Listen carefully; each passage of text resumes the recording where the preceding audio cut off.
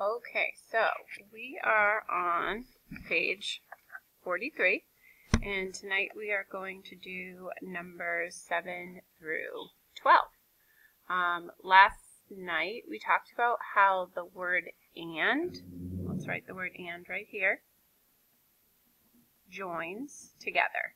And it can join together two sentences, it can join together two subjects, two verbs. So we're going to work on that, and we're going to label and as a conjunction, K-O-N-J.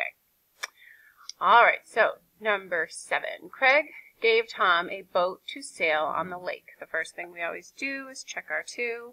Sail is a verb in this case, so we're going to double underline it and put MV above it. Where is he sailing? On the lake. First word's a preposition, last word's a noun. Anything in the middle is an adjective. Don't forget your arrow. Who or what is doing the action? So we have Craig and we have Tom. Which one is doing the action? The person doing the action is Craig, because Craig is the one who gave. Craig is my subject and gave is my main verb. Okay? Number 8. Ellen and Kevin were the winners of the game. I don't see any to's to check, but I do see of, and I know of is a preposition. So of the game is a prepositional phrase. Don't forget your arrow. Who or what is doing the action? So I see Ellen, but then I see the word and joins two things. So it's joining the two subjects, Ellen and Kevin. So we're going to underline Ellen. We're going to underline Kevin. They're both the subject, and they were both joined by the conjunction and. Now, what did Ellen and Kevin do? Ellen and Kevin were, that is the past tense form of the word to be. It's not really an action, but it still is a verb.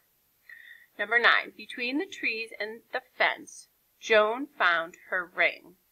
So I see the preposition between, and I'm going to squiggle between the tree. But when I see that word and, it tells me that I'm going to keep going to another subject. So it's to another noun, excuse me. So it's between what? It's between the tree and it's between the fence.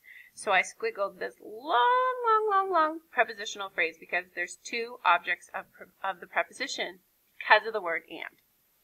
The first word is a preposition.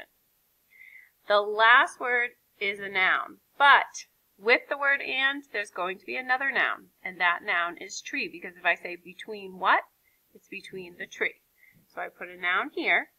Now the two words before my nouns are certainly adjectives. Just like always, and is an adjective. And then the other word that we have in here is and we know that and is a conjunction.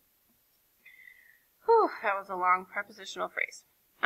So now I ask myself, who or what is doing the action? And that is Joan. And what is Joan doing? Joan found. Joan is my subject. Found is my main verb. Number 10. That dog wants to sit beside Linda and Lisa. So I see a to. I'm going to check my to. Sit is a verb. Put a V above it. And my preposition is beside, and it says beside what? Linda beside Lisa. I have a conjunction, so there's two objects of the preposition or two nouns. Squiggle it just a little bit. And is a conjunction. Okay, don't forget that and is a conjunction, not an adjective describing Lisa.